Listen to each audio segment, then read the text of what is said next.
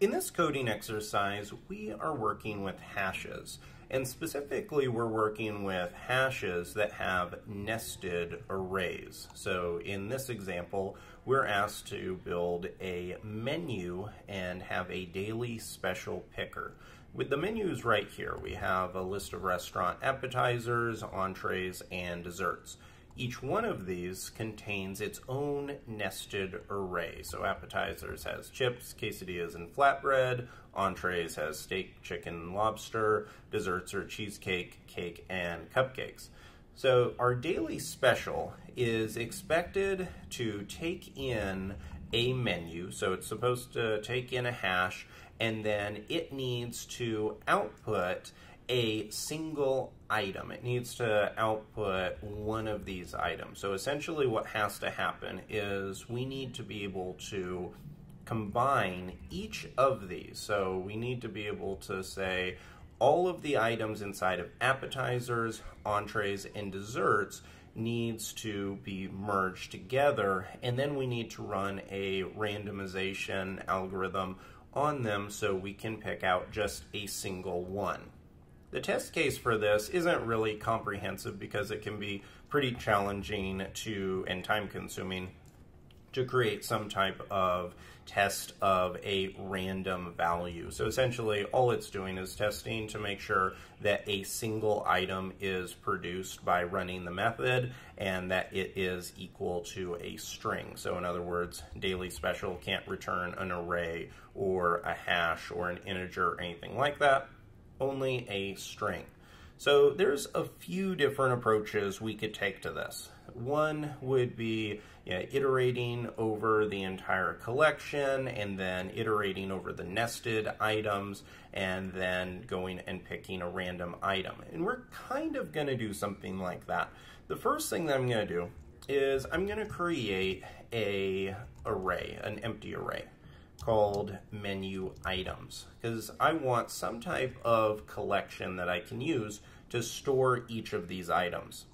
Now inside of this, or right below it, I'm going to take the hash, which is our argument, so there's nothing special about the word, it's just the argument, and I'm going to say hash.map. So I'm going to use the enumerator map to iterate over the collection of items, and because map is an iterator and it has the ability to take in both the full hash value, then we can decipher what we want from that point. So if I have map here, I'm going to pass in a block variable called category, and then I'm going to pipe in all of the items. So I'm going to say menu items, and I'm going to use the shovel operator and say that I want the category dot last to be shoveled into that. Now if you're curious on what this is, let's actually kind of take a little bit more of a look at it here and see what's created. I'll pass in menu instead of hash because that's the real data that we're dealing with, this menu right here on line 3. So let's see at what kind of stage we're at right now, where we have menu, we're mapping over it, and from there we're iterating through. We're going to be grabbing a category. Now a category I'm looking at as being like a appetizer, an entree, or dessert. You could call it whatever you want. Category kind of makes the most sense to me here. And then with each iteration, we're saying send into our menu items array, and I also have to create that here. So menu items, send into the menu items array category last. Now this part may not be the most intuitive if you have not used this kind of design pattern before, but essentially what I'm doing is I'm saying with each iteration, so the first time through, it's going to grab everything here. Then it's going to grab everything here, and then it's going to grab everything here.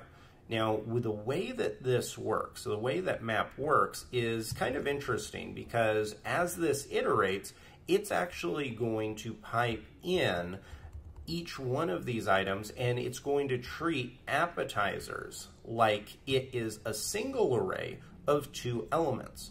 Then it's going to treat entrees like a single array of 2 elements, and then desserts like a single array of 2 elements. So with that in mind, what we can do is grab the last element, which is actually the array. So let's see what this looks like. If I run this, you can see here that what menu map is going to return is chips and quesadilla, which, if you notice, is our appetizer. Then it's going to return steak, chicken, and lobster, which is our set of entrees, and then cheesecake, cake, and cupcakes. So that's pretty cool. That's actually giving us exactly what we need. So we have effectively parsed through this menu. We've taken each of the secondary elements, so we're skipping over this. If I were to say map and then go through it and say category first, then we would be left with an array of just the main titles, so appetizers, entrees, and desserts. But that's not what we want. We want the other items. So that's going to give us our array.